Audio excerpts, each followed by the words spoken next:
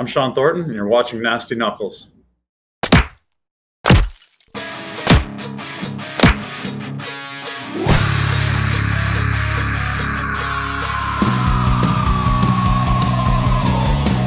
You're listening to Nasty Knuckles, the Hockey Outlaws podcast, with your hosts, Derek Nasty Settlemyre and former Philadelphia Flyer enforcer Riley Cote, as they go behind the scenes with your favorite NHL players.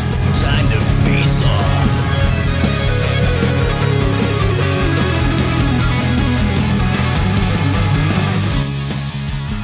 All right, welcome back. What's happening, Nasty? What's up, Regarelia? What are you saying?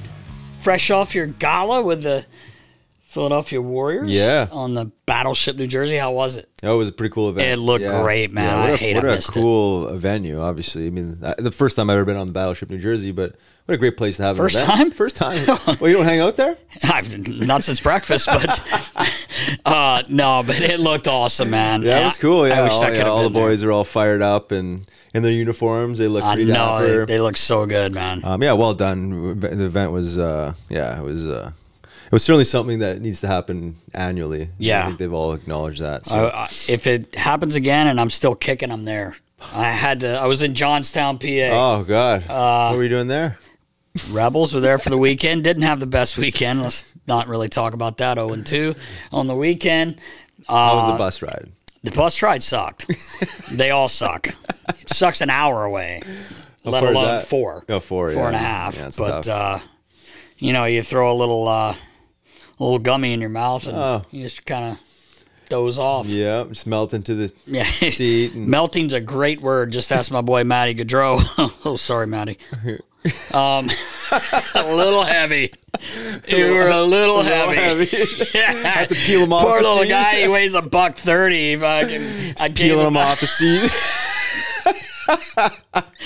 Matty, I'm not going to throw you under the bus, but it was Matty, you're a little heavy. Heavy, we Riggs. all got to keep our sanity now. Yeah, we have to. Living in a crazy coaches world. deserve that We do. after a tough weekend. But anyway, that's why I didn't make it, and it sucked because I was really disappointed, honestly. But I'm glad it went well because I saw the pictures and videos, man, and talked to a few of the guys. So We missed you. yeah, I wish I could have been there, man. What else we got? Well, Flyers hockey? I'll tell you, before we get to Flyers hockey, I just got to throw a little shout out for Elvis and his team. They were 3-0 last weekend. Any shutouts? No shutsies, but his partner Max had 2 wins. LV played 1 game and got the win.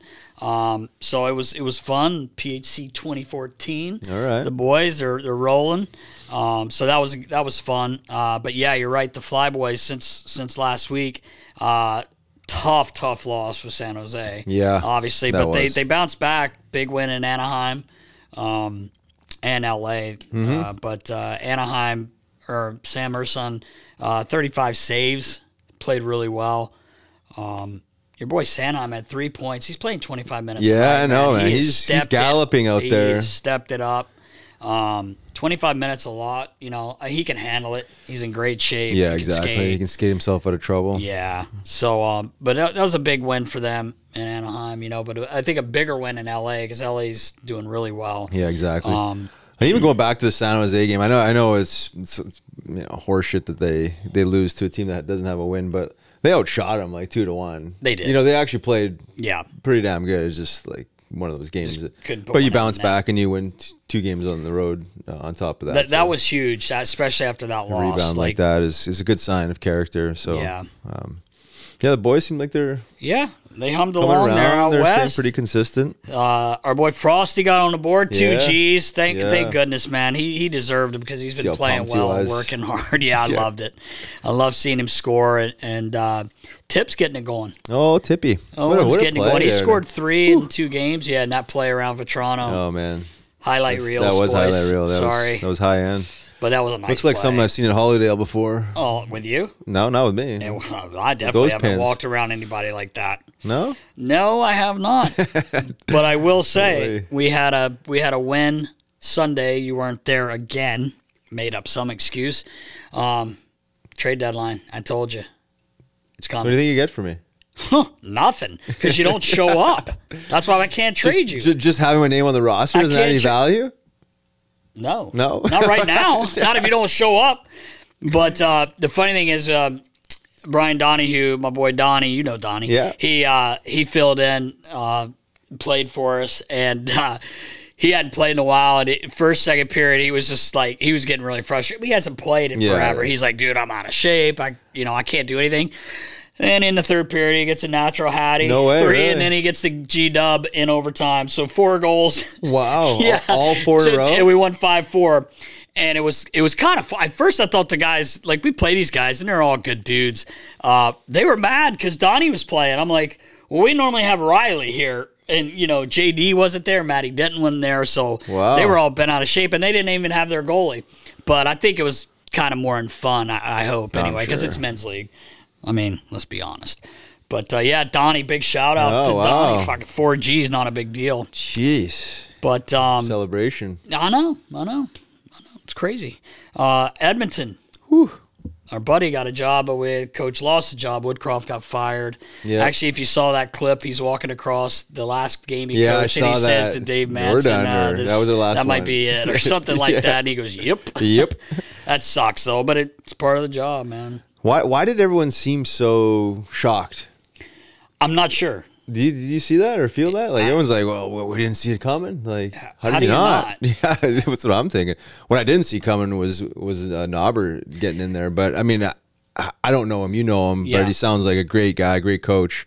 So from that standard, I can see why. But it seems like and plus he coached. Yeah, well, that's it. But then Connor and Junior, yeah, and he's done an unbelievable job in Hartford, and even he got called up to the Rangers when the coaches were sick and stuff, and I think he went undefeated as a head coach. Now I know it's just bits and just here and there, but great man, really good family guy, like one of the nicest dudes I've ever met.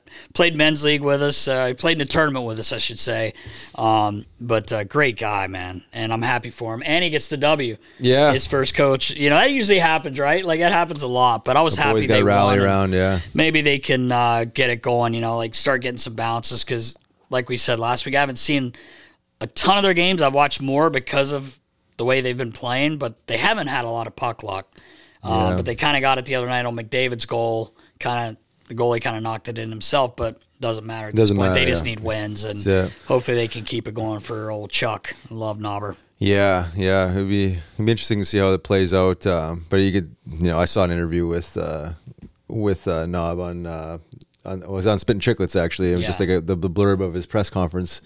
And you could just see he's such a good guy. He got emotional and asked about like, how did you land up here, and who you got to thank. And he mentioned his wife and his family and everything. He got emotional. I was like, make you want to cry. I know, right? Yeah, but he's got a guy you want to play for, because he cares and his heart's in it. But I thought it was interesting, just seeing like the press conference when they announced the firing, like how Kenny Holland's saying, "Oh yeah, we talked to the players," and then he passes it over to the president. He's like, "No."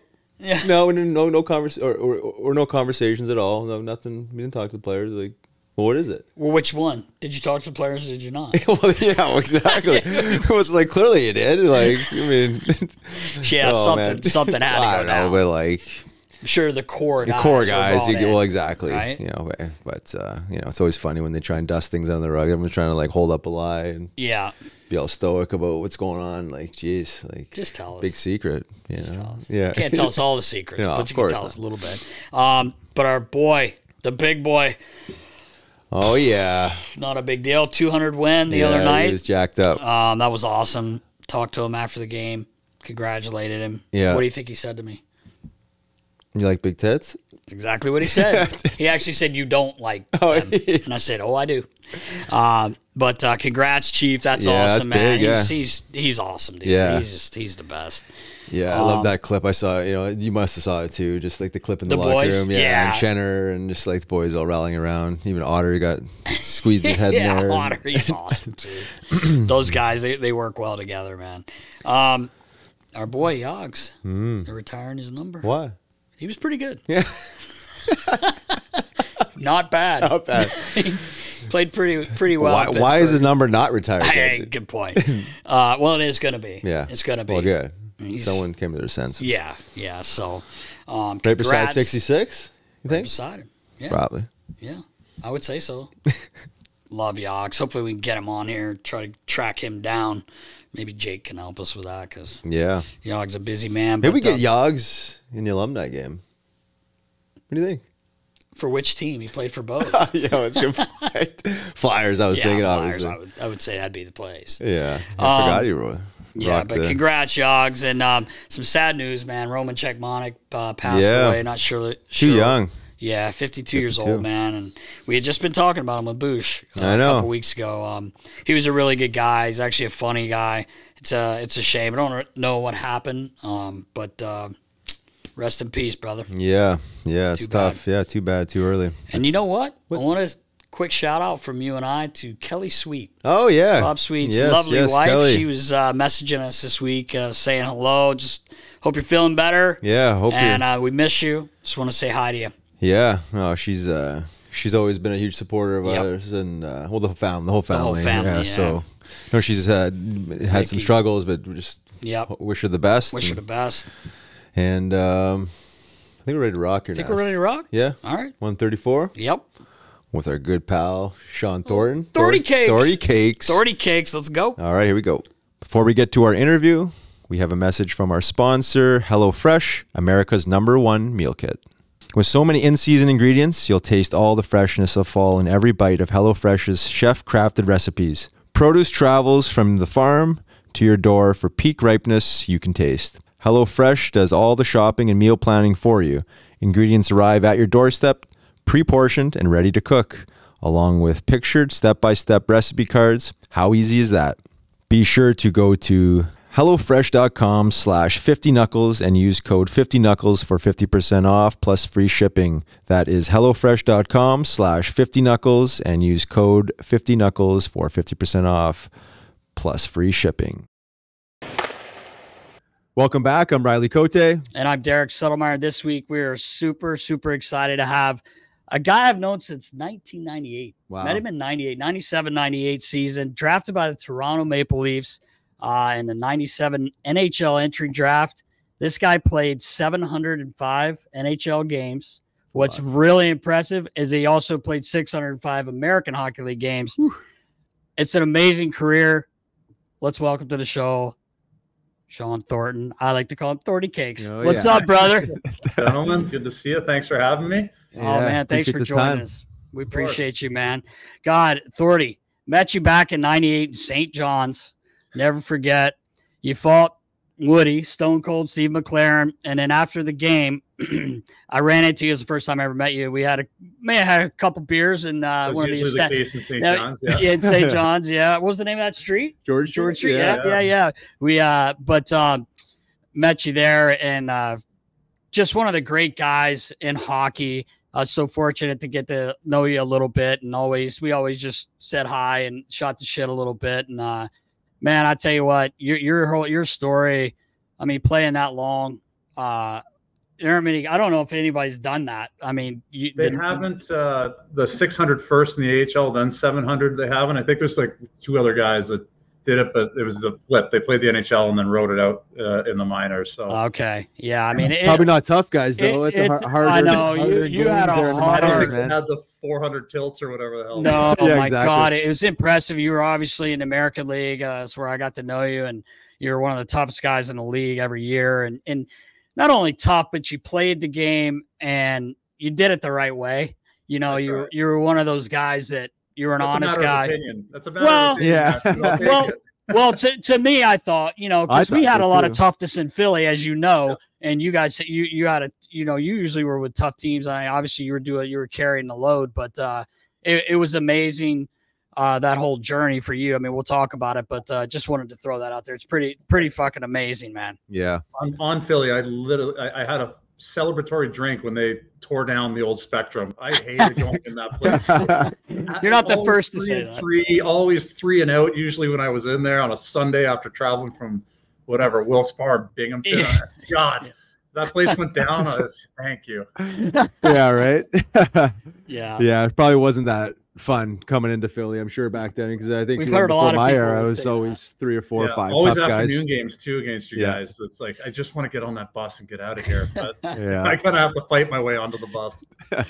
Yeah, for sure. Yeah, not a shortage of adversity probably coming into Philly, and the amount of animals the teams always carried. Yeah, we usually had some. Yeah, so everyone had 5 or 6, right? I know, right? It's a different animal. Pecking order, top 3 took care of the top 3, and then you just every once in a while some other people get sprinkled in. It was a different time, obviously. Yeah, for sure. Yeah, that's the truth. Yeah. So what are you up to these days? I know you're down in Florida. Yeah. So I moved on to the business side literally 3 weeks after I retired. I'm now overseeing all our revenue channels. So ticketing, sponsorship, foundation, community, all kind of report into me. Those are my daily things, and some biz development. I apologize for some noise in the back. We actually have Pink here tonight. Oh, wow. Okay. You might hear a little say hi to her. Yeah, I'll give her a shout. I'll give her a shout out for you. Nancy says hi. Yeah, no, I said what's up. Yeah. Well, I'm in the office every day, 5-6 days a week, depending on games, and it's fun. It's really fun. Yeah, that's great. That's awesome. Man. How'd you land up in that job? Or did you have a background in finance or anything like that? No. I had a general curiosity about the business side of things. When you remember, you play in the minors, you're kind of forced as a player to do a lot of things like whatever, dinners, season ticket holder events, blah, blah, blah. I always enjoyed doing it. And then when I got to Anaheim, I was in the hotel by myself for 6 months, and that hotel's right across the street from the rink. I was like, I can go sit in the hotel room by myself, or I can sit in the offices and get to know people. So I ended up doing that, learning a little bit. And I went to Boston. I really dove in. I would sit in the office, a few days here and there, and sit with ticket sales, sit with sponsorship, sit with community, sit with foundation, sit with different people, PR, marketing, content, and really try and learn the ins and outs of how the business side worked. And when I got to Florida, our ownership had just bought the team. And when they asked me questions about what I saw in other organizations, it wasn't like, the wives need better sushi in the wives lounge, or the hotel isn't good enough. It was more like, why aren't we leveraging players for this, that? Why aren't you doing these things in the community, blah, blah, blah, blah. And our CEO and our minority owner at the time said, you're a little smarter than your job description lets on. So would you like to try coming on the business side? And I had to make a decision between coming on the business side, and I also had 2 job offers back in Boston to do some TV stuff and radio and a little bit with the Bruins. But I chose this passion. It's worked out. Yeah, good for you. Yeah, good for you, man. Yeah, that's a lot smarter than I was. Gonna use my time a little bit better instead of drinking and nursing hangovers. We had fun. Right. Oh man, good for you. That's impressive. It really is. I'd love to hear that. It's probably something the young generational players could be listening into and potentially like you too. I didn't make a bank load that I could just sit back and golf every day. So like I had to figure something out. And, I'm glad it worked out. Yeah, definitely. That's great. Yeah. So back to your playing, you played 4 seasons with St. John's with the Maple Leafs, and you move on to Norfolk, which you end up there five seasons, but you get 31 games. You finally get that call up. How excited were you? That's a dumb question, but how excited were you when you got that first call for that game? So I was actually lucky. I think I would have been nervous as hell if I got called up. My second year in the Chicago organization, there was a couple injuries in camp, but I made it out of like camp right into the regular season. So I got to crack it. I think I might have sat out game 1 and then played game 2. Anyways, but I was up. So I can't imagine if I was down in the minors again after 6 years and all of a sudden I got the call up, I would have probably puked my guts out. But it kind of like exploded into the season. And Brian Sutter was our coach, and he made me really feel like I belonged on the team. I was playing on like the second line with Nylander and Steve Sullivan. I'm like, wow. I'm on the second line of the minors. How the hell am I on But so I was in a good spot, and we had a really tough team that year too. So I wasn't like called up, relied on just doing the job. I mean, we had like Chris Simon, Lyle Odeline. We had a bunch of pretty tough guys. So I got to play the game a little bit, which was nice. I think I was up for like 100 games about with Chicago, only played 30 of them. I was like the extra guy a lot, but as you guys know, being the extra guy in the NHL after 5-6 years in the minors is way better than being the best guy down in the jungle. So that's the I truth. wasn't complaining about it. Yeah, that's true. Who was your first Tilly with? Ooh. Oh, yeah. No, I do remember. It's Eric Bolton, and he put me on the other side of the street. Yeah, I had fought Bolts a few times in junior. I can't remember if I fought him in the minors. I don't know if we played against each other in the minors. But all my friends flew in. It was like the home opener in Chicago against Buffalo Sabres. I took a run at somebody, and then I was skating back up. He came off the bench and shook him off, and we started swinging. I don't even know how many times we swung, but on his like first or second, he, boom, lights out, dropped, gone. Oh, really? Went to the locker room. I was like, that's not how I wanted my first NHL fight to go. But I had a lot more to prove myself. So back then they weren't even on TV, and there was no hockeyfights.com. So I didn't tell the story unless you even know about it. That's it happens all right. Yeah.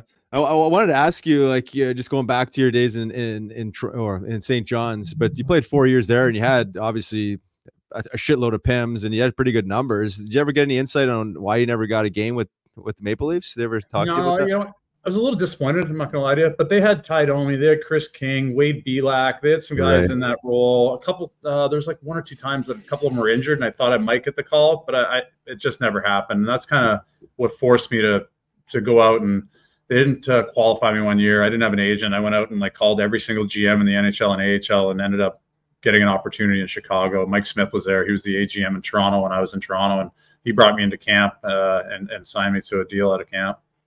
Oh, amazing. That's cool. Well, it certainly worked out for you. yeah, I'm not complaining. Would like to get up a little quicker, but I'm not complaining. Yeah. I'll tell you what, when you went up for good, when you got to Anaheim, you never looked back. That's for sure, you know. No, it was great. Being on that team, getting a cup. I mean, right place at the right time, right? The thing, nobody ever talks about the stats as much unless you're a superstar. And for guys like us, it's just the fact that I have a trophy or 2. I'm very lucky, but that definitely springboarded me into the next 7 years in Boston and beyond. Yeah, I mean, you were a big part. I remember like being the hockey fan that I am, and kind of knowing you a little bit. I was so excited for you, and then especially like you were a part of that team, like you were playing. You were a big part, and it was just so cool to see you lift that cup, man. It's a dream for everyone, right? Like even equipment guys, you know, like to do that. But it was really cool to see you do that. And you play with one of our buddies, Prongs. Yeah. He's a beauty, isn't he? He is. You always know where you stand with Mr. Pronger, that's for sure. He was good to me, though, because we had like the Peterborough connection. We played in the same town. And obviously he really respects guys that were in my role. So I know he was great. He came to work with us in Florida for a little bit afterwards, after his playing career was done too. He was assistant GM here with Dale. And, me and Prongs get along pretty well. Big unit. He is a monster of a man. I've never seen legs that long and a torso so short. Yeah, right. Yeah. Oh, yeah. Floating around out there with the pool skimmer. He's so much reach. Like a spider. Rigatoni. He's always coming in the morning. Rigatoni. That's what he called Riles.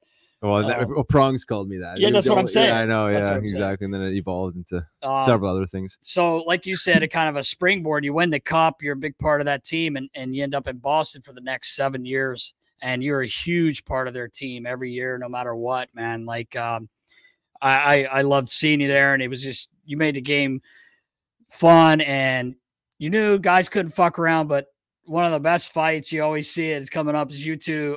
Going at it, obviously just chucking. And I think I said this last week, but I don't know if you remember this, and maybe I read your lips wrong, but I'm a pretty good lip reader. But I remember when you guys squared off, you were like looking around and you said, just like old times. Yeah. As you guys, and I just thought that was so cool. Absolute fucking battles down in Norfolk in the minors. I didn't know who Riles was. Like, I'd been in the league for what, 5 years? 5 years? 5 years.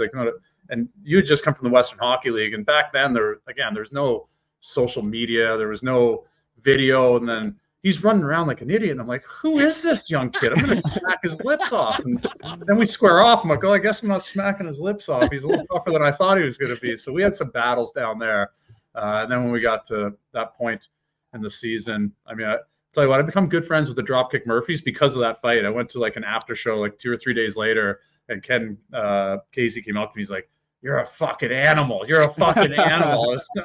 I was like, we used to do that. We used to do that for peanuts down in the minors. Yeah, I know, right? There's 20,000 people watching now instead of 4. Used to just scouts watching us. I know, right? A little different energy for sure. Yeah, those are the days. I mean, it's like it's hard to believe actually that we used to do that, because it was like, you know, I just like look at some of these clips. I'm like, fuck. I'm like, I know one of those 2 fights there.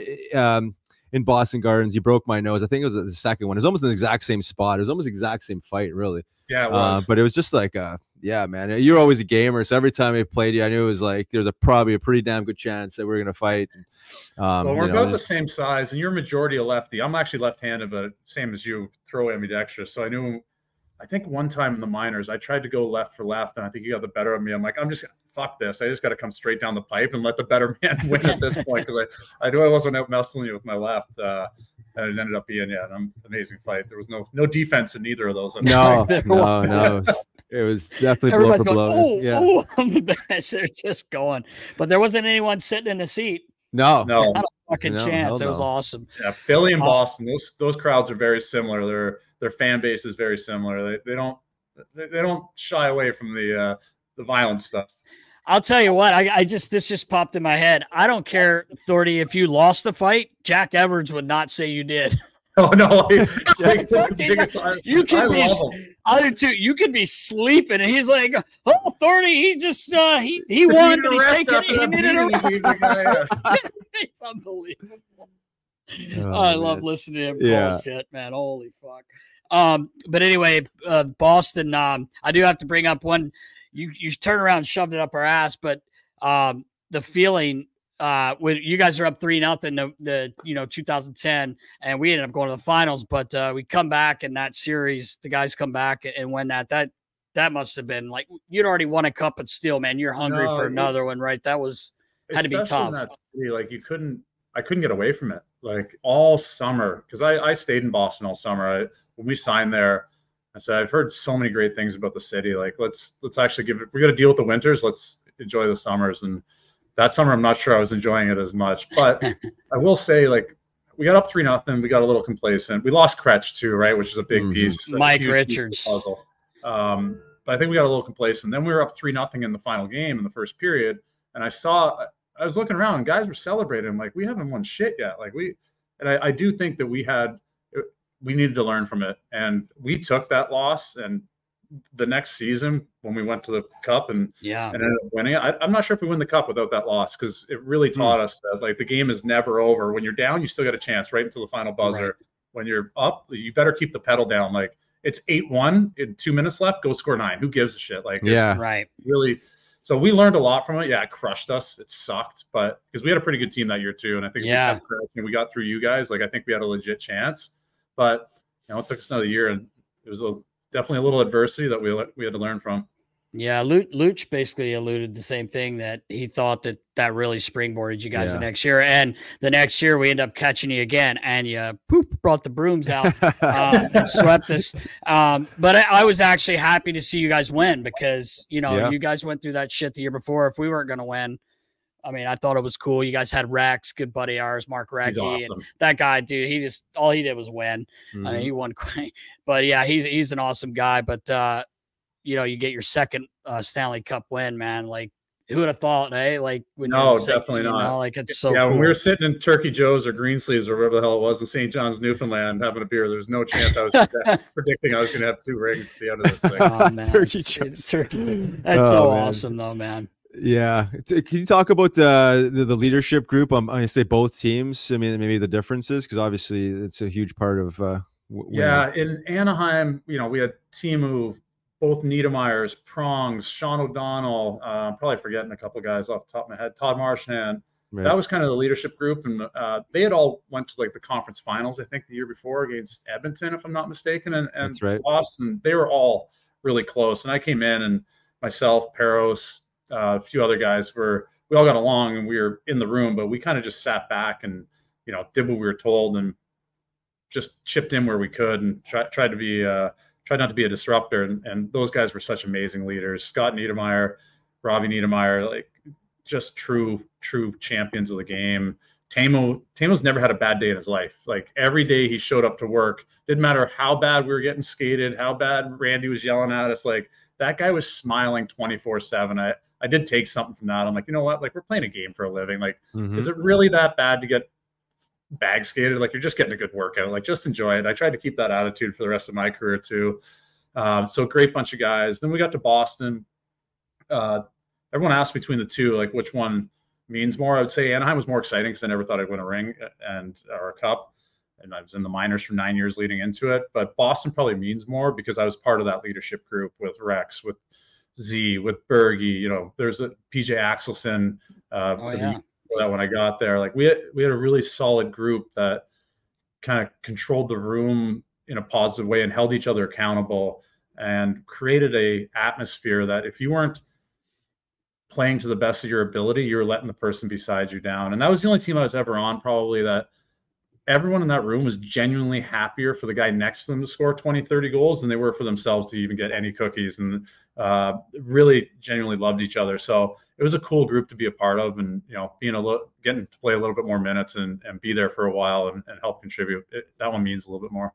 Yeah. Yeah. I can see that for sure. You guys were tough too. And just like all rounded, just like, it's what you think of like a like I carried the workload mostly, but like, at the end of the day, I might have been number 3 on the totem pole with Big Z when he got mad, and like Luch is an absolute monster. Like, he was young at the time, but Big Gino's got as heavy hands as I've ever seen. So, I had to step in and do most of it, but the comfortability I had, those two guys were right behind me and maybe tougher than me. It definitely helps you do your job to do a little bit better of your ability. Yeah, I could see that for sure. I mean, there's a few times I was chirping Chara, and I'm thankful that he didn't absolutely snap. I didn't want to get stuck on the end of one of those poles. But oh my God, he's definitely got I say not a short fuse. It seems like maybe you could probably speak to that. But I mean, the amount of stuff that I said to him and him not reacting, maybe just because I'm a plug, and he was just like, "Why the fuck would I fight you anyways?" But I'm like, man, you just like you take a lot and just like sit there. He's a very mature individual, to be completely honest. Like, yeah, I bet when he wants to turn it on, there's somebody like he's engaged with and he's passionate about, like, you don't want to be in the end of that. I've seen it too many times. But I think he looks at the big picture and he's like, maybe in your case, he's like, you know what? Like, I'm playing 30 minutes tonight. Like, of course, don't engage, and then maybe he'll just shut up and leave me alone. Like, that's it. I think that was a good strategy. Yeah. Or if I fight him, I'm out of the game for 5 minutes, and I don't think I need to be right now. I got 3 other idiots that can do that for me. Yeah. Yeah, exactly. But I know. I mean, obviously, having a couple guys like that on your side certainly, there you go. And not that you couldn't puff your chest out. Yeah, I felt like we could play any game, or we felt like we could play any game. You wanted to get down and dirty, like, all right. When you go down the pecking order, you get to 5 or 6, and we still have like Johnny Boychuk and Nathan Horton, who guys. Yeah, right. They're tough, like really tough. We play that game, or if you want to hit, we can play that game. You want to play skilled, we could do it any which way we wanted to. And Anaheim kind of felt the same way. So I like teams that are built like that personally, but I'm not a GM, so it's not up to me anymore. But I love being on a team that didn't matter what people were bringing, we felt we could match it. It's funny you said that. Well, not funny, but we talk about that quite a bit. Like, what do you think about today's game? I feel like you still need something. Some grit, some jam, and have a guy that can answer the bell, like they do here in Philly right now with Delorier, and a lot of teams, some teams do. But what are your thoughts on the game these days? I know it's different, but yeah, I think the game's as exciting to watch as I've ever seen. Right, like it's faster. These kids are doing things with the puck at like 120 miles an hour. Like my ankles break just watching them. So like it's really impressive what they can do. As far as the fighting stuff, I think intimidation is part of life. I think it's part of all life. You walk into a room 9 times out of 10, you're sizing it up to see where you stand. You put that into 200 by 85 with no out of bounds, guys moving 30 miles an hour with sticks in their hand. Like, it's a pressure cooker. So it's going to happen whether you have the dedicated guy or not. So in my opinion, I'd rather have a few guys that actually at least know what they're doing to alleviate the pressure when you need to. So I'll be completely honest. I didn't love when me and Riles were expected just to go out and fight each other in the first period, because that was our job description. Like, it sucked. It really did. But it was a means to an end. So I'm not going to complain about it. I'm not giving the house back or the nice cars back. Right. We did just fine. But I didn't think it was a great part of the game. I'm glad it was there for us, but it sucked. So that part being out of it now, I'm okay with it, but I still think you need some guys. And I think the guys on the team, I mean, I saw this my last couple of years in Florida where I wasn't supposed to play much. And they basically went into the coach and said, like, we just feel better when he's around. So put him in the lineup. And I think the guys really, again, same as life. When you know somebody has your back, like you have a little bit more confidence. Yeah, exactly. The reason the role was created in the first place, right? Is just giving guys some breathing room, and just having that presence, how powerful that is. And that whether you fight or not, just the accountability factors having you there is, And not to mention, like, you're a good guy. Like, you want to have a good guy around, and you got your back. You know, it's just, there's not too many tough guys that are bad guys. This is true. Right. The arrogance was beaten out of us years ago, literally. Yeah. Well, it's funny because I gotta throw out some of the equipment guys that I'm really good friends with, Keto and Matty and in Boston, and obviously Frosty's one of my best friends, and Moods was with him in Florida. I mean, you were by far both teams, you're their favorite guy. Awesome, and that's the truth. They were and as I remember us going, I went to dinner with you guys when you were the Panthers in Philly here. The late we went to some places like BYOB. I didn't even know if it was a real restaurant. The food is amazing though. I'm not even sure if I'm allowed to talk about the place. Like, right. I think you know whose it was. Yes, I do. Yeah, we don't want to bring that up, but I just remember Frosty just always had just such great things to say, and then just talking to you, like, you kept the kids in line, all the and you kind of ran the room. I mean, from what they said, in a great way, not like, oh, this is my room, but you kept everybody in check, and I know they really appreciate it. As an equipment guy, you really appreciate that. You got to play with the late great Jimmy Hayes, Broadway, man. What a good dude. We actually went to after that dinner, we went to a Spaz's birthday party, Julie Spaziano. We went to a birthday party with her. But anyway, just all the trainers always had such good things to say about you. And good to hear. You know what? Yeah. I came from a steel factory, man. Like, I signed my first deal literally in a steel factory, and the work the trainers do, like, I think it goes unnoticed, and usually the same as tough guys. Like, I think they're underappreciated, maybe a little underpaid, and work harder than most. So there's a relatability factor there. Those guys, I mean, they do everything for you, right? I mean, you come from the minors where you're packing your own bag and unpacking it, and I still think they're overworked. And you get to the NHL, and you're not even allowed to touch your bag. It's like the trainers are yelling at you, "Hey, don't do that. That's my job." I'm like, "Wait, no. We can all do this together. It'll be a lot quicker." Like, "No, we'll meet you after for a beer." I don't know. I was lucky. I had some great trainers, had some great coaches, great trainers, and loved trying to take care of them the best I could. Yeah, they had nothing. I wish I made more money so I could give them more, but I gave them what I could. I gave them what I could. Rich in experiences, though. Yeah, that's right. That's right, for sure. Yeah, I could relate. I spent more time in Nasty's office than I did. Certainly playing, but probably more than what I should have been doing. Actually working on my skills. But we always had a good time, and yes, we did. I mean, I always connected with you guys. I can see why. Obviously, all your staff is connected with you, and the way you treat everybody is certainly important. Goes a long way.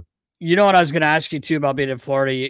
Obviously, you got to play with Jaromir Jagr, one of the greatest ever. But Yandel, how funny is this fucking guy? Oh my God. Like, dude, I can only. And you're a pretty witty guy too, so I can just imagine the shit that was. I just sit back and listen. I don't even try and match wits with him. Like, some of the stuff that comes out of his mouth. Like, we see each other probably once a month. We'll go try and golf or grab a beer, catch up. We were pretty tight when we in Boston during the lockout when we were skating together, because he's from there, and we have a lot of mutual friends in Boston. So I've got to know him really well, and obviously he was my teammate here. We went to the Super Bowl together. Like, he is the fact that he was voted like the funniest player in the league for 2 years straight without like a drip of social media or like doing any media training or anything. And now he has TNT, Hockey Night in Canada, everyone reaching out and it comes naturally to him. Like, he's never really not any formal stuff. He's just Yans being Yans, and it's just amazing. Like, he's awesome. I love that guy. Yeah, I love him. Great guy. Yeah. We had him here. I ran into him a few times with Hazy, met for some beers and stuff, and fuck, was he funny, man. God, the shit just so dry. He just say shit. Fuck, I laugh. Stuff you're not even like, it's not even in the realm of thinking possibility, and all of a sudden it just comes out of his mouth, and it's like the funniest thing. I don't have an exact example off the top of my head. I'm terrible at this, but like, it'll be the funniest thing you've ever heard, and it came out of absolutely nowhere. I was like, where did that come from? He's amazing. We were in when I was still the team, we were playing in Arizona, and he's playing on the other team, and Connor Murphy is playing over there, and so the boys put the numbers up on the board. Yeah. So they got the numbers up. Well, Connor hadn't put anything up yet. So they're kind of like getting ready to go out here, and still nothing there. And and says, I can't do his accent, but the traders came over and told me they were crying. They were like, anybody's motherfuck one of the coaches over there. Talking about Murph. Old man. Anybody in here got a mom that fucks one of the coaches over there? You know, in that accent. And I guess the room exploded and Murph got up and wrote, you know, something on the board. But fuck, I didn't even know him. You know, I had said hi to him before, but I laughed. I just thought that was one of the funniest fucking things.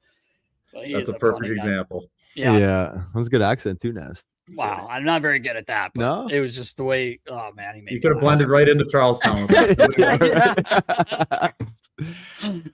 I wanted to ask you about that. We talked a little bit about fighting, but just your mindset. Obviously, you know, whatever 5-6 years in the minors, like so much more meat down there, like almost probably harder minutes than NHL minutes. Like, but just talk about your mindset and like. I mean, drink it away. Just drink it away. Yeah. My first couple of years, like I was probably young, hungry, still had something to prove. I never really loved it, but like I knew it was my way in, right? And I didn't want to go back to the steel factory. I wasn't going back to my hometown, so you did what you had to do. And I had a mentor, this guy, Greg Bird Dog Smith. He's one of the crazy. Yeah. Right. God rest his soul. Yeah. Great mentor for the minors because he was all about like make them think you're the craziest motherfucker out there. Even if you're a sane, intelligent individual, you're just going to get a little bit more breathing room. He used to tell me something stupid. You need to be suspended for 2 to 3 games a year minimum for people just to think about what you might do. And maybe people leave you alone for 41 of the 82 games. And he wasn't wrong because every night down there, there's a potential, right? And I think I was fighting 35, 36, 37 times. It's like every other night down there. Yeah. It's too much mentally, let alone the physicality of it. Mentally, it's just too much. So my mentality is get through it, hopefully get a call up, get a chance. I also, you know, as we all are, we're gladiators and have egos in the I guess talent we have as fighters. Like I had to tell myself I was the baddest man in the room or the baddest man in the league, even though I probably wasn't. And then if I lost, I would be rattled if I lost and I'd want to get back and get out there and fight the guy again because I thought he had taken something away from me. So that was my mentality. I definitely that slowed down as I got older. Like when I was in my 30s in the NHL, I was like, other than our battle where we punched each other in the face for 2 minutes, like I was like, just get through it. Just don't get hurt. Like I had a coach tell me once, like the thought of what you're going to do is scarier than what you're actually going to do, probably. So just make people think you're scary. And then hopefully you can just coast through for the rest. And that's kind of what I did for the last few years. It was people were intimidated because of my past, not so much what I'm doing at the moment. Yeah. You earned the street credit for sure. Yeah, I know it's a grind, and you know, I can relate to what you're saying there for sure. But I never got to the point where I could just coast and just like live off my past. So it was just like another year. I got to do this again. I got to fight these guys again. You know, it's like I just never, you know, got to the point where I could breathe, you know, and say like I've done enough to like sit back and, you know, play I think hockey when I think my few years in Boston too, when I was playing on that line with Soupy and Pisey, and we were playing in between, you know, 8 and 14 minutes a night.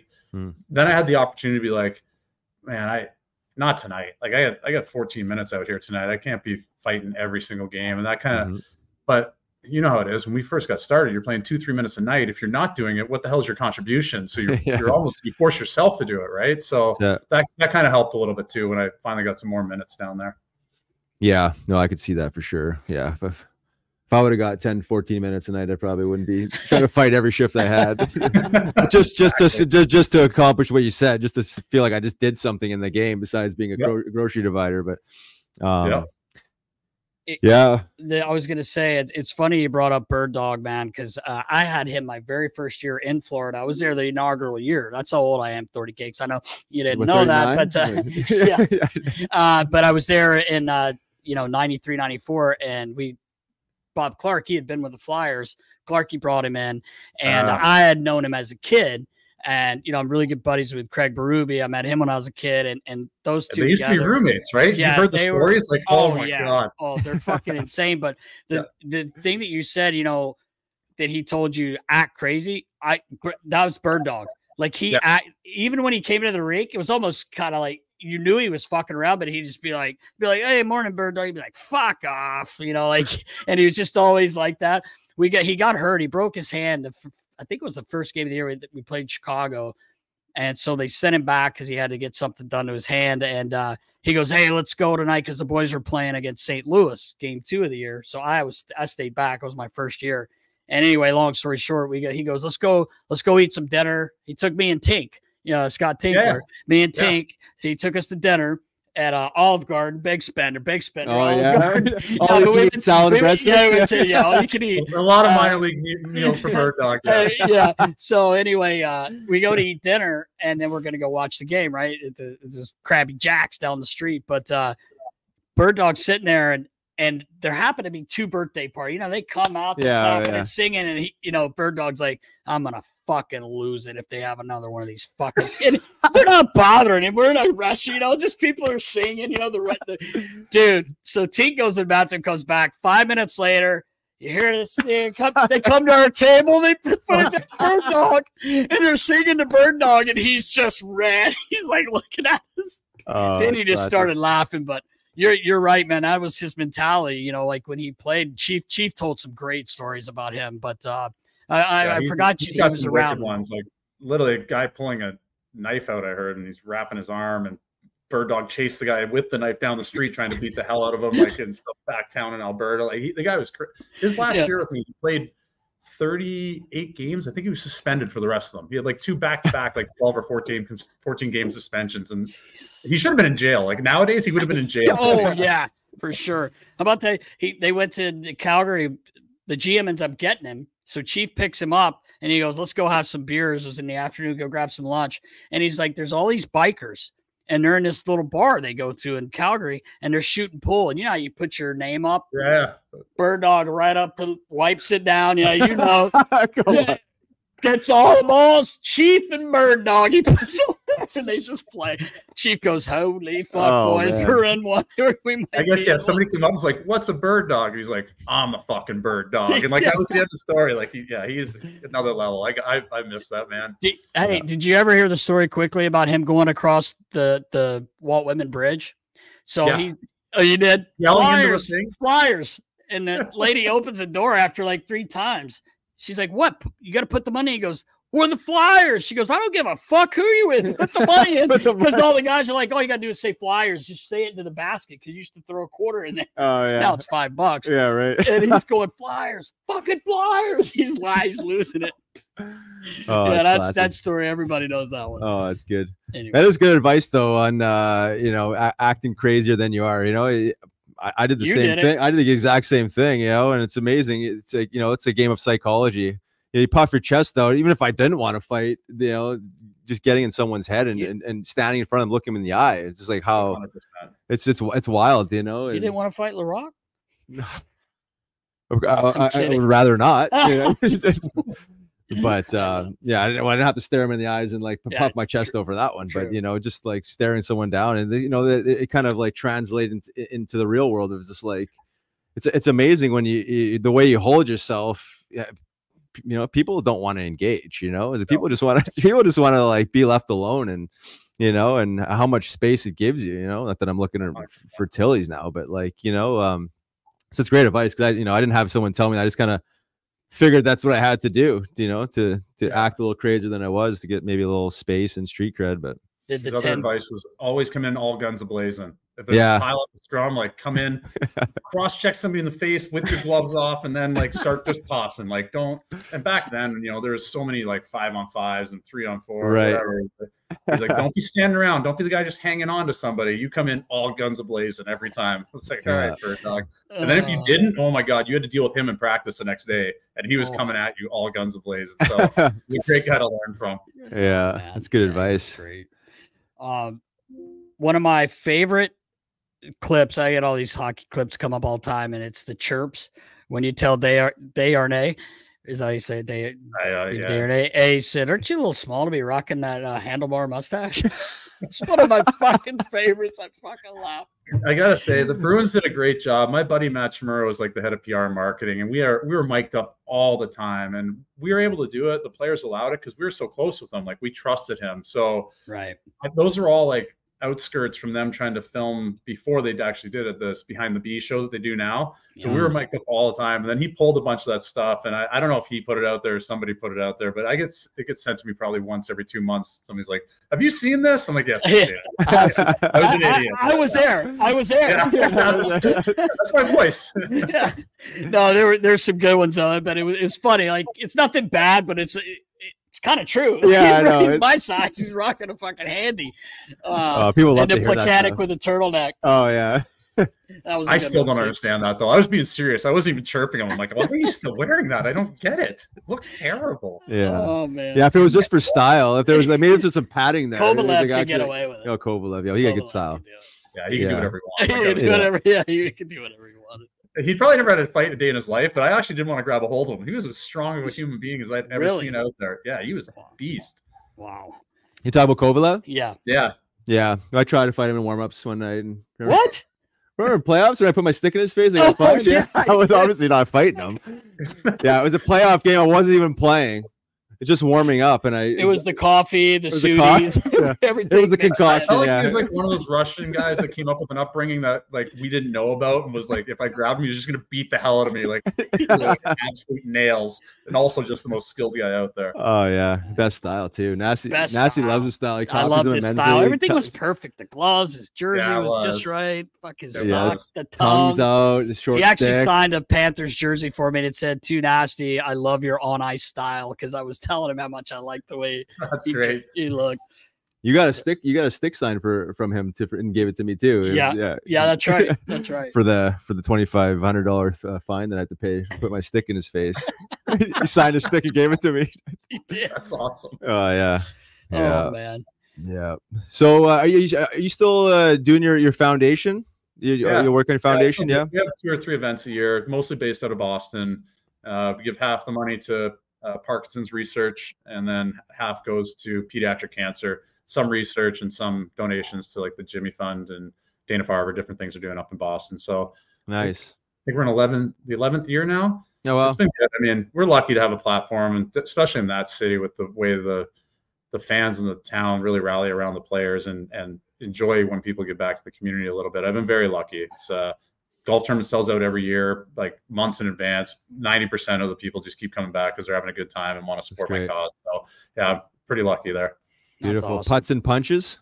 Putts and punches. I like that. Yeah. Made up. I cannot take credit for the name. A girl named Karen that worked in the Boston Bruins community team came up with it. So we ran with it. That's great. Cool. It's a good one. Any chance you're playing the alumni game in January? The Boston Flyers in Philly? No, I literally threw my skates in the garbage when I retired, and I have not put them back on. That's a lie. I put them on twice during the 3 weeks of COVID we had down here to take my daughters on the ice because they're really, really young and you couldn't get them out there. So I put them on for that. Hindsight, I probably could just walked around in my running shoes because they were like 1 and 3, like they weren't moving that quick. But other than that, I have no desire to put my skates back on ever again. So you don't want to play on our men's league team then? Yeah, no, I get asked all the time, and we have an alumni game coming up. I think in December down here with some veterans, and I was asked, I'm like, I just no, I don't want to. I don't even know where I don't have equipment. I literally do not have any hockey equipment anywhere in my house. Yeah. We could find you. We could find you. I can get you some. Yeah, you probably got. Yeah, Ron Cross, you always take care of me. I got some of the. Yeah, they would. They love you, man. Yeah.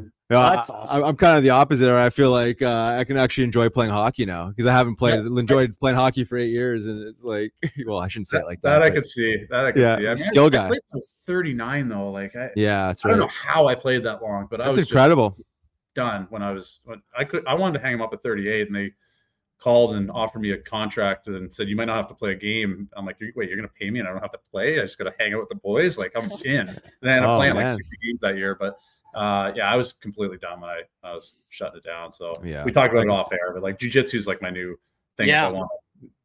That's my new passion, I guess. Yeah. Talk about that. Did you just recently competed? Was that one of your first competitions or you've been doing that for a while? First competition, I'm mad too. I was up 2-0 in points with like a minute and a half left, and I made a mistake and gave the gold away. But it was. I said I wouldn't compete in anything when I retired too. I was like, and my wife was, she's like, I spent 20 years. Well, not 20. She wasn't with me the whole time, but whatever. I spent a decade chasing you around while you're competing for things. Like you're not taking weeks to prep for different jiu-jitsu competitions, make weight, do all this stuff. Like those days are done. So I abided by it for 5 years, and my gym was all over me to compete. They thought I'd do well. So I entered the Miami Open was like 45 minutes down the road. I was there, I literally showed up, competed. You're out of there in like an hour and a half. And I went and had some beers because I've been starving myself for 3 weeks to try and make weight. But I like it. I've been doing it for 10, 12 years. I started when I was playing in Boston. I do it in all the off seasons. And when I moved to Florida and retired the last 7 years, I'm in there 4 or 5 days a week. It's enjoyable for me. That's amazing. Wow. That's a little more of a chess match than hockey brawling. Hey, yeah, thinking. It's crazy. Like I'm a fairly high level purple belt now. And like, I get dusted daily. There's just so many different levels to this sport. And, you see guys with 7 stripes on their black belt, and you're like, how? Like, did you win when you got right? Like, and they just toy with me. I'm a lot bigger than them. They just I'm like a little baby in their arms sometimes. So it's a pretty remarkable sport. The fact that your size can matter, but doesn't really matter if you know what you're doing. Like it's pretty remarkable. Yeah. Pretty slippery, those guys. Oh yeah. Yeah, I'm trying to get my daughters into it, but they haven't bought in yet. I thought maybe them watching me compete too might be like edge them into it a little bit more, but they weren't into it yet. Hopefully not yet. Max Talbot's into that. Yeah, he does a lot of that. I saw him compete. Yeah, I think Sean. That's what he wants to wrestle. No, I actually like Max. If Sean listens, so I'd love to roll with him. Supposedly he's a jiu-jitsu guy. Yeah, oh, is he? Yeah, he's been doing it too. Oh, I didn't know that. I didn't know that. Oh, yeah, any cauliflower ear going on there? A little bit. Yeah. Maybe this side, a little bit. Yeah. I actually had it when I was playing. I got in a fight once in the minors, and a guy swung and missed and like caught my ear, and it blew up. I'm like, what the hell was that? And it's gotten worse over the years. But I had it from a random ass fight that the guy missed his punch and just clipped my ear. I don't know what happened, but it blew up and hasn't gone down. But it's coming. I mean, I'm 46 now. Does it really matter if my ears go off? Yeah, right. Still just looking good, though, credit, brother. Man. You see a cauliflower, you'll be like, stay away from that guy. Yeah, right. Yeah. Especially with how our noses already look from the other stuff we had to do. That's the truth. Man. That's the truth. Thorty, we can't thank you enough, man, for your time. I know you're a busy guy. I mean, I didn't know if you were going to be talking in third person. You got guys handling your stuff. You're so important now, man. I love it. I live off my schedule, and it's a busy one. We got meeting after meeting after meeting, and I was like, Zach, can you please help me out with this? Yeah. Figure it out. So we appreciate it. A lot quicker, but no, it's good to talk to you guys. Yeah, man. Riley, you were an absolute warrior. I hated going up against you. For what's that worth? I did not look forward to it. So I felt like I was fighting a mirror, and I didn't like it. So I feel the same way. Much respect, man. You had a hell of a career and tough as nails, man. I got nothing but respect for you. So thanks. Nice to reconnect. Not on the ice. Not on the ice. Yeah. Nasty, always a pleasure, my man. Anytime. Yeah, you're the best, man. You're one of the greatest guys I met in hockey, man. Really good dude. Thanks, buddy. You got All right, guys. I'm going to get back to work now so they don't fire me. Don't forget to say hi to Pink. Yeah. I'm on my way down there right now. Just tell her Nasty said hi. She'll know what you mean. Big thank you to our good friend, Shawn Thornton. Thorty Cakes. What a beauty. What a big timer. Yeah. He's moving up in the world. Oh, yeah. Nah, great guy, man. Tough fucker. You know that. Gosh, you two had your battles, as we talked about. Oh, yeah. Oh, yeah. He was a gamer for a long time. Yeah. Long time. Great guy, though, man. He was, as I mentioned, he treated the staff really well. He always made sure the young guys were respectful of the room and all that stuff. So I just remember talking to him all the time. He was with Frosty in Florida there. And everywhere he was in Boston, Matty and my buddies, Keto, and they loved him. He's a real team guy. So yeah, hell of a career, man. Yeah, really. Slug it out that long. I know. Couple cups. Yeah. Fuck, he deserved it, man. He battled a long time. Yeah, no doubt. So sure wish did. him the best. Yes. And it's that time. You think it's that time? I 100% believe it's that time. I believe it is. It's time for Clear Questions, brought to you by clearrum.com/shop, Riggs. Oh, yeah. And use that code NASTY2023, and you get 35% off of your order in PA only, not New Jersey. In PA. But get it in you. And we need some more, fellas. I need more. Reload. All right, baller. Let's go, baller. We're starting it off here with Bio1771 over on Instagram.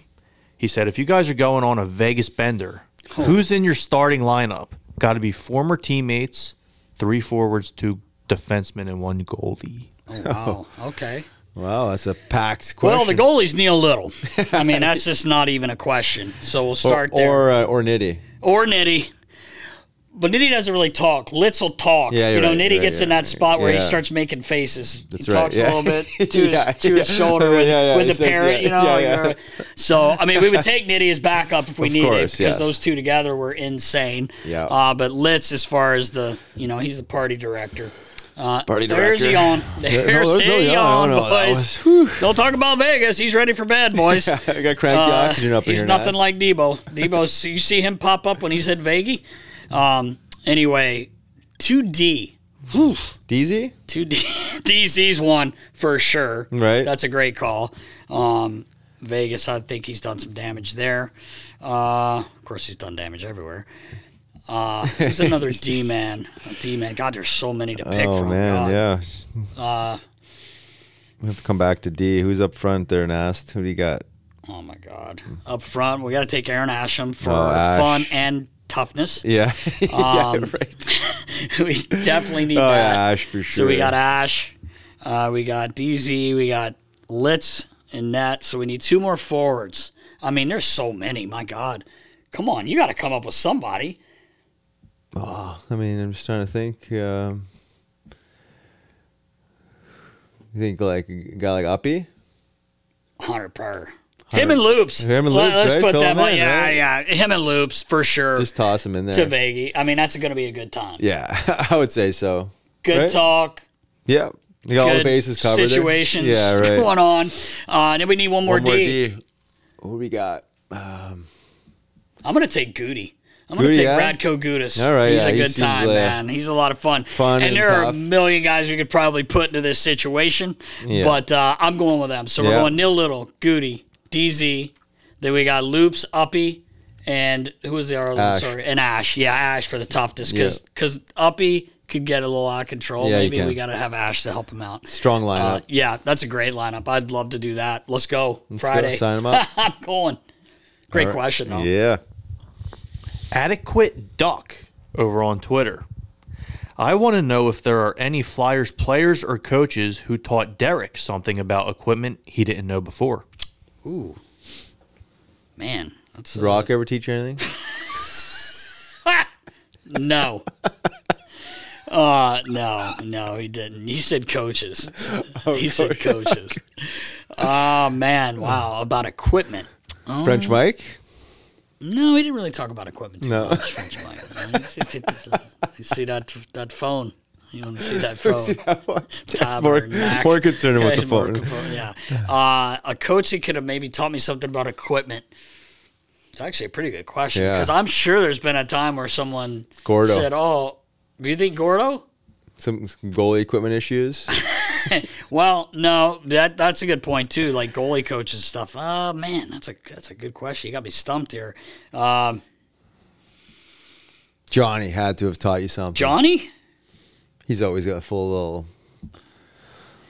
Man, I mean, no one really Little ever said upgrades. too much about it. You know, they never said, "Oh, you should do this," or "You should do that," or "Hey, did you ever see this?" Probably would be a goalie coach. Yeah.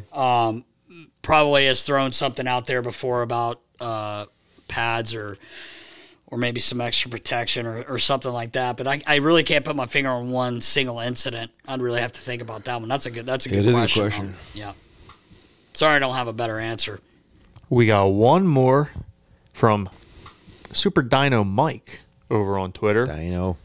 Riley, do you remember the moment you realized or a coach told you that you might have a chance of making it to the league? And what was that feeling like? That's a great question. I'm not sure if there was an exact moment that made me believe it. I think I've always believed it as long as I can remember, even way before I even started fighting. You just growing up playing hockey. You gotta think that, right? It's like that's your dream. Like you always believe that you're gonna make it. And then when I wasn't drafted and I started fighting, like I never doubted myself. I never didn't think it was gonna happen. But I don't remember a moment where it was just like, oh yeah, like now's the time that I'm gonna believe in myself and I'm gonna make it. But but certainly along the way, there's just just like as it evolves, you just Johnny Stevens really believed in you, and Yeah. Homer did too. And Well, Homer yeah, did for too. sure. And having coaches to believe in you helps you believe in Yeah. yourself, for sure, for sure. But, you know, I wouldn't even been with Johnny and Homer and the Phantoms had I not battled my way out of the Central Hockey League, which is... with that straight blade. Well, yeah. A lot of goals in that thing. A lot of... Left? I think it might be right. No, I meant left in the stick. Oh, yeah. Left in the stick, yeah, right. But yeah, I don't remember an exact moment that it, you know, kind of just dawned on me that, oh, I have a chance. I think, I mean, maybe it was around the time that I you know, decided to take on the role of the enforcer, that I think that was my only shot, you know, really to give myself a standing chance. But great question. I really don't think of an exact moment. But when you got called up or made the roster, who told you? So it was interesting. Well, I had made the team at a training camp when Hitch was still here. They sent me down in training camp, and then I think Flyers got bullied around in one of these games, called back up like the next day, made the team on the opening day roster, go out west, scratched first 3 games, sent down, broke my ankle, and I was out pretty much half the year. But then it was later in that season when I rehabbed my foot, came back, and old Todd Friggy gets knocked out by Cole Tenor, and I was watching the game, and I knew in that moment I was going to get called up. So next morning, show up at the skate zone early as I always did, and Homer called me up, and it was a pretty short meeting. Yeah, calling you up, do your thing, Casey, kid. All right, gotcha. Yeah. I remember when we were leaving New York at the beginning of the season. I think it was New York, and I'm in the truck riding back with Hairball, and Homer called me and told me you're going to get sent down. And I was like, oh, okay. And he's like, you know, he hangs up. Next morning he comes to my office, you know, and he goes, you all right? And I'm like, yeah, why? He goes, oh, you took the news worse than Riley did when I called you and told you he was going down. I said, oh, I didn't really want him to go down. He goes, well, I don't either, but he's going to go play, and he'll be back. But then you broke your fucking ankle. But it was just funny because he was like, you okay? Yeah. I guess I was upset. Yeah, it was disappointing, but yeah. It happens. But you made it back. Made it back. Came back strong, baby. Came back strong, yeah. Good questions, question, yeah. I think that's a wrap, Nast. That's a wrap. 134 in the books. Can you Boom. believe it? I can't. I can't believe it I either. really can't. No. Going strong. Going strong. All right. Until next week for 135s. Be sure to check us out on social media, subscribe on YouTube, and until then, stay safe, knuckleheads.